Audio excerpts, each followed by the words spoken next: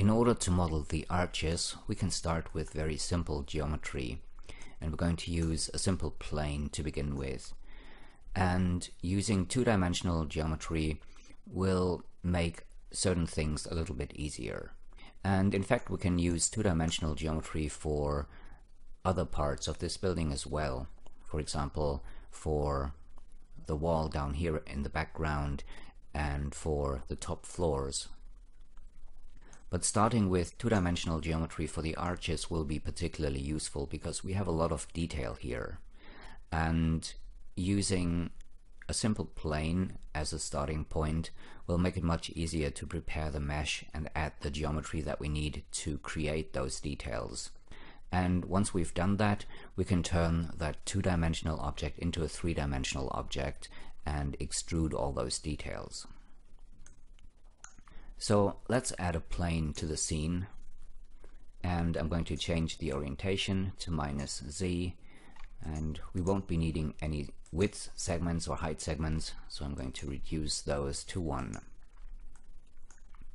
And now we can make that plane object editable, and I'm going to use axis center to put the axis at the bottom of our plane. And then we can use snapping to move this plane to the top of the stairs.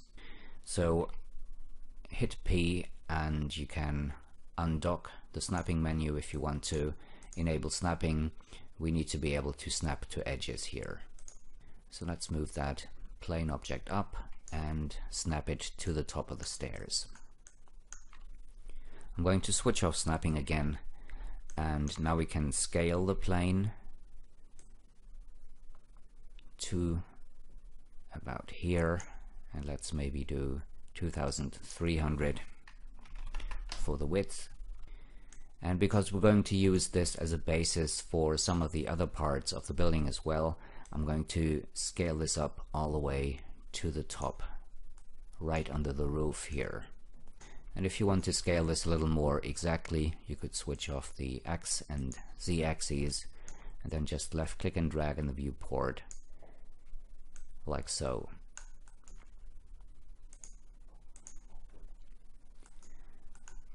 So now we've created a very simple block out of the entire front of the building, and we're going to split off parts of this plane object and use those as a starting point to model the components of the building, like the arches and the top floors. So let's go to edge mode, and I'm going to select the edges on the left and on the right, and let's use connect points edges to create an additional edge here, which I'm going to move down a bit.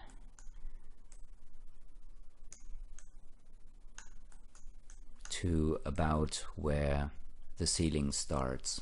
In fact, I'm going to move this up a little further so we have enough room to add the geometry that we need for those grooves. And now we can go to polygon mode, select the bottom polygon and split this off, which will create a new object here. So this is our facade base, and this one will be the arch.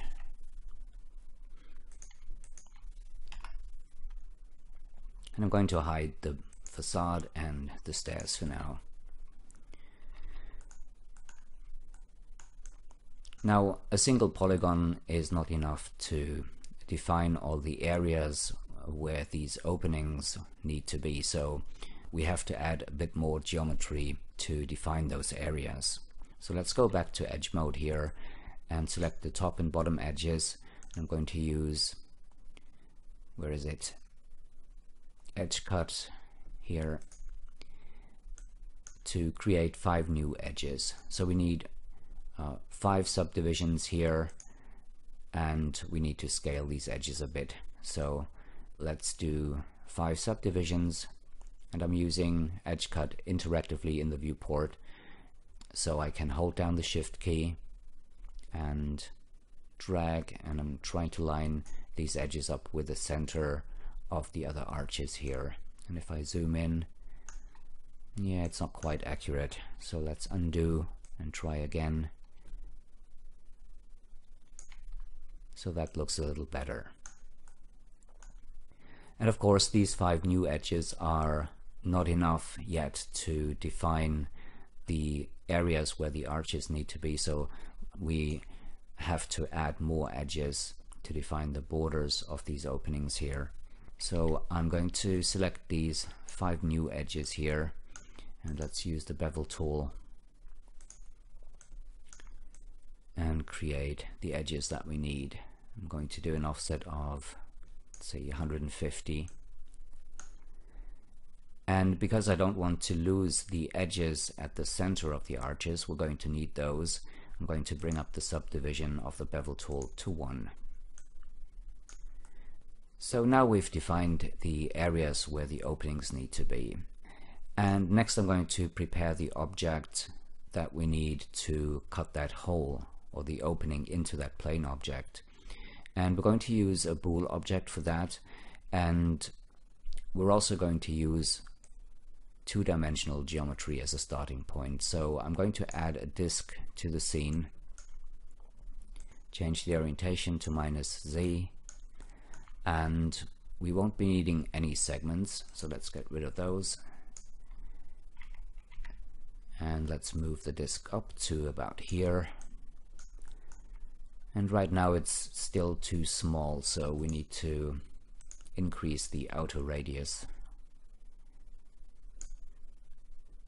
So let's see. Actually 195 looks good, so let's go with that. The bool object will not only help us to make sure that we can create a nice and even curvature up here, we can also use this disk to prepare the information that we need to create those grooves up here. So in order to get that information, we have to increase the rotation segments of that disk, because we need 1 edge on this disk for each of the edges that we're going to need for those grooves. So let's see, we have to increase the rotation segments quite a bit, and I think 138 looks pretty good. So you can see we're getting a pretty good match up here, and down here we're off a little bit, but that's okay. So now we can make this disk object editable, and I'm going to use the plane cut tool, and let's change the mode to remove part B. And I'm going to snap the knife tool to this point here, which is the one that is closest to the edge where that curved section starts. And if I hold down Shift and left click and drag, I can create a straight horizontal cut. If I let go of the left mouse button, the cut will be confirmed and the bottom of the object will be removed. Now, in order to keep things simple, I'm going to switch to polygon mode and select all the polygons, and I'm going to melt these polygons into a single n-gon. Let's go to point mode and remove the points on this bottom edge here. And now we can select our edge down here and use quick extrude. So hold down Control, left click and drag on the y-axis to extrude a new edge. And we're going to move this below the other object a little bit. Now, in order to be able to cut that opening in there, our new object here needs to have some volume. So I'm going to go to polygon mode, select all the polygons, use D for extrude, and I want to create caps here. So let's extrude this forward a bit. Go to model mode and let's move this object back a bit and make it intersect with our plane object. Now you can see that our cookie cutter, let's rename this, is a little bit too wide. It needs to fit in between this edge here and this edge here. So what we can do to fix that is select the arch and maybe go to edge mode, and I'm going to select these edges here, and you can see these are 300 centimeters on the x-axis. So let's change our cookie cutter to 300 on the x-axis.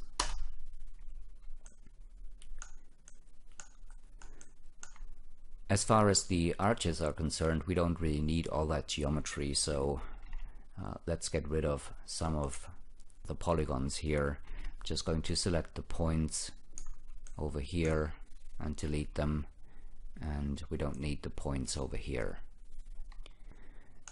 Before I cut that opening into that flat object, it's probably a good idea to add some more geometry.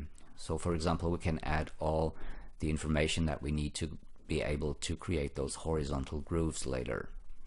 And in order to do that, I'm going to use the plane cut tool again, and this time I'm going to switch the mode back to cut all.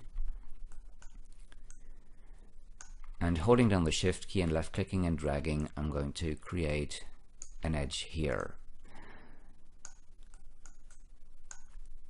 And because all of these stones all the way to the top seem to have the same height, we can use some of the features of the plane cut tool to get the other edges as well. For example, we can increase the number of cuts. Let's do 3 for now, and we can change the spacing. So in this case we have to go negative, and if I zoom in I can fine-tune this a little easier. Let's bring this down to -71, looks good. And now we can increase the number of cuts a little more, and we need a total of 10 cuts here. And of course we need more geometry because we also need edges for the bottom of all of these stones. So again, I'm using the plane cut tool, and I'm creating a cut maybe here. And because we still have our settings from before, we're going to create all of the edges that we need here. We don't need all of the geometry that we just created. For example, up here, I'm going to do the top of the pillar as a separate object. So the arches will be one piece of geometry, but I think it's a little easier to keep the top of the pillar as a separate object. So we don't really need the edges up here. So what I'm going to do is double click on one of these edges to select the entire loop, and holding down shift we can double click on one of these edges to select this loop, and then we can just dissolve these edges. And you can see the geometry of our cookie cutter and the plane object is not matching. Let's go ahead and fix that. So I'm going to select our cookie cutter again, and let's select the edges up here. Now in order to be able to snap this edge to this edge here, we need to move the object axis to the bottom edge. And one way to do that is to enable axis and then go to the move tool and just left click on this edge, and this will temporarily move the object axis to this edge here. And now let's switch off enable axis, let's switch on snapping, and now we can move these edges up and snap them to the edge of our other object here.